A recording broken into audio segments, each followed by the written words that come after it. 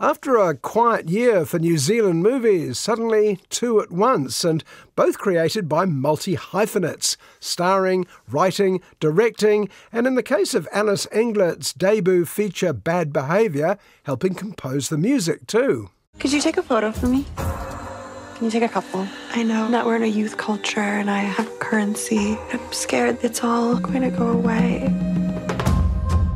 You are enough. Alice plays Dylan, a stunt performer on a cheesy sci-fi film being shot in the middle of central Otago. She has a prickly relationship with Mother Lucy, played with all the stops out by Jennifer Connolly. Now, I had to be told later that Lucy's a former child actor. It certainly doesn't come up in the movie.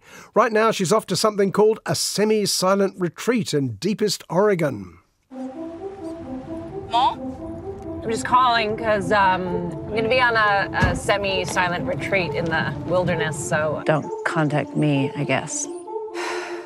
Okay. Love you. I now have several questions. Why Oregon? I mean, it looks very similar to central Otago to me anyway, so why not set it there? And what's a semi-silent retreat? Is it the same as the piano's elective mute? The silence will begin at 6 p.m. following the welcome meeting. Meeting room, Yeah. bridge, maze, and rooms are beyond. Ooh, any especially good? Room All 9. the same. Thanks. And getting back to why Oregon, there do seem to be an awful lot of Kiwis there, including a Samoan chap, Anna Scotney from Cousins, and the omnipresent Tom Sainsbury, not to mention a Russian model called Dasha Nekrasova, and the retreat's English guru Elon, played by Ben Wishaw. I invite us to be quiet. I encourage you not to smile at each other. No winking, no signing. No, breakfast is finished.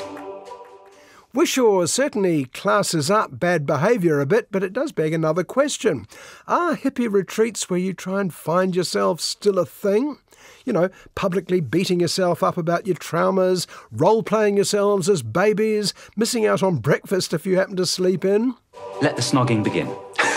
No, I'm joking. Is there anyone who's willing to share a shame? What's stopping you from being enlightened? Are you enlightened right now? Since we have no clue what Lucy actually does these days and what she wants out of this retreat, at least this time everyone keeps their clothes on, all we can do is follow her behaviour, which is pretty awful. She seems to have issues with her late mother, culminating in a violent tantrum when she blames everyone else for, well, everything. You are a toxic nightmare. Don't think, Lucy. Go into the anger. No, surrender! Now, we don't see much of this in the cunningly expert trailer for Bad Behaviour, but stuntwoman Dylan has her own rather vague issues, often linked to her own mother. Presumably, this is to indicate a consistent plot or theme. You know, mothers and daughters. What are you going to do? Never, ever give in to hope. Do you think I'm a bad mother? You're not a bad person. It's just bad behavior. At the end, mother and daughter leave Oregon and central Otago and end up bonding in, why not, San Francisco, although it looks quite a lot like central Otago to me. Now, I only have one more question. When the considerable amount of New Zealand public money was spent on Bad Behaviour, stars like Ben Wishaw and Jennifer Connolly don't come cheap after all, did anyone ask who might want to see this? And if not, why not? Does anyone relate to this?